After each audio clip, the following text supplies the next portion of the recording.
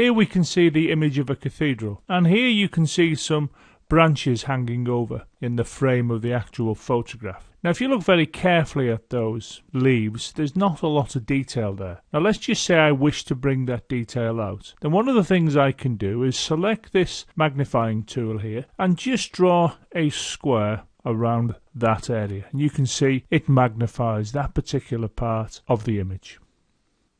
I'm now going to select this tool here, the fuzzy selection tool, and I'm simply going to click into this area, and you can see it's attempting to select all of the same colours, which in this particular case are obviously the colours of these leaves.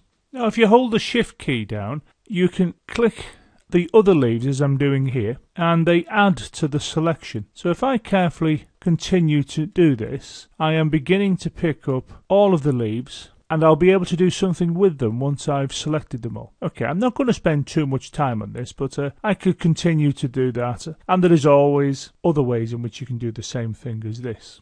Having selected the area I wish to alter, I'm now going to come down to this tool here, select it, and it's the Dodge and Burn tool. Now I move this particular scroll bar down, and I make sure that I've got Dodge selected and Shadow selected. I'll now move this scroll bar up here, and you can see I've made the size of the actual tool very large. If I come into the image, you can see that dotted line there shows me how big indeed the size of the tool actually is with respect to this particular area that I'm moving across here now. Now what I'm going to do, I'm going to dodge that particular area, and you'll see what happens. It'll bring out the detail of that a little bit more than it appears at the moment. So what I do now is, holding the appropriate mouse button down, I simply move this across here very, very slowly and carefully, selecting everything, and you can see it's brought out some of the highlights of that area of the image. Okay, not a very good job,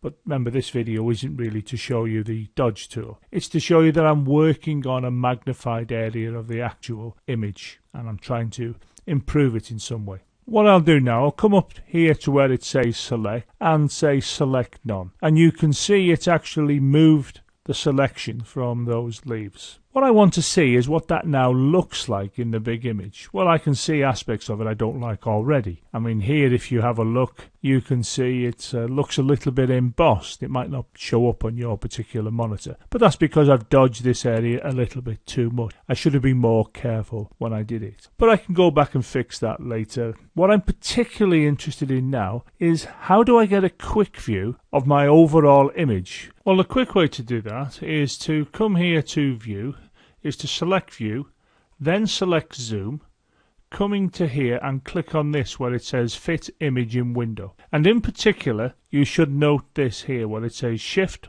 plus Control plus J. If you hold the Shift, Control and J key down at the same time, you'll have the same effect of me simply clicking here with the mouse. So I'm just going to do it with the mouse, and let's see what happens. Well, what we can see is we have that. We have all of the image appearing, and we can have a look at what's happened in this particular region here, and we can decide whether we like the look of it. So that's a very useful, quick method when you're working on areas of an image that you've magnified, you wish to tidy something up about the image. So just remember that. Remember that particular selection that you can drag down from the menus, or remember the shortcut. Let's have a quick look at it again. We go to View, we go to Zoom, and we come here, and you can see that the shortcut is Shift, Control and J on the keyboard.